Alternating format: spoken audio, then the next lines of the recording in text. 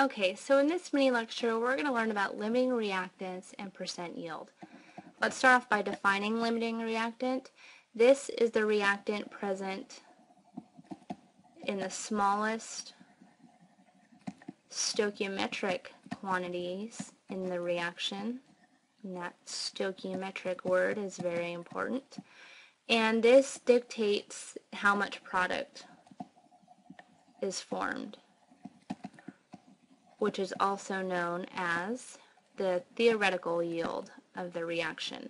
And the limiting reactant is always completely consumed in the reaction. So let's look at this in terms of, just to get a picture of this, if you wanted to make a cheese sandwich, you would need 2 pieces of bread and 1 piece of cheese to make 1 cheese sandwich. So in our rice equation here, R is reaction. I, if you initially had 10 pieces of bread and 7 pieces of cheese, you would have no sandwiches. You should see that based on the reaction coefficients here, 2 pieces of bread to 1 piece of cheese, that you have less bread in the reaction. So bread is a limiting reactant, and you will consume 5 pieces of cheese here and form 5 sandwiches. So at the end, you have no bread, 2 pieces of cheese left over, and 5 sandwiches. So let's look at this in a reaction, a chemical reaction. Here in the Haber process, we have nitrogen and hydrogen mixing to make ammonia, and we're given the mole amounts of our reactants, and then we're asked to find the percent yield of ammonia formed.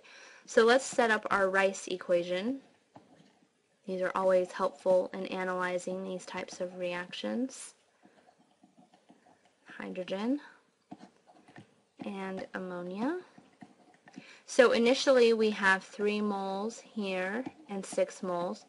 You always want to make sure that you are looking at the mole amounts of your reactants. If you're given moles, that's great, like we are, but if you aren't, you need to convert to moles first. So we have 3 moles to 6 moles. And if you look at your reaction coefficients, you need 1 nitrogen for every 3 hydrogens to make 2 ammonias.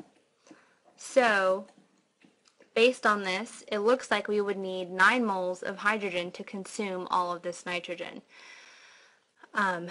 And so hydrogen would be our limiting reactant. So this is going to be completely consumed. How much of our nitrogen will be consumed? You can always look at this by, or find this by looking at the reaction stoichiometry.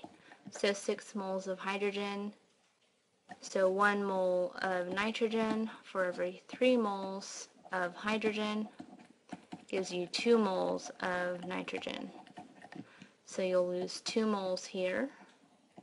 And if you look at ammonia the same way, you will find that you will form 4 moles of ammonia on this side.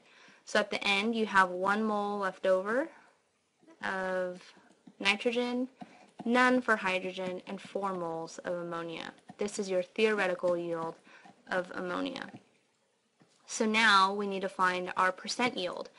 Percent yield is actual yield over theoretical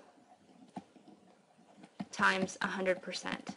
And so we found our theoretical yield, which was 4 moles. Let's convert that to grams by multiplying by the molecular weight of ammonia. Grams per mole. Moles cancel.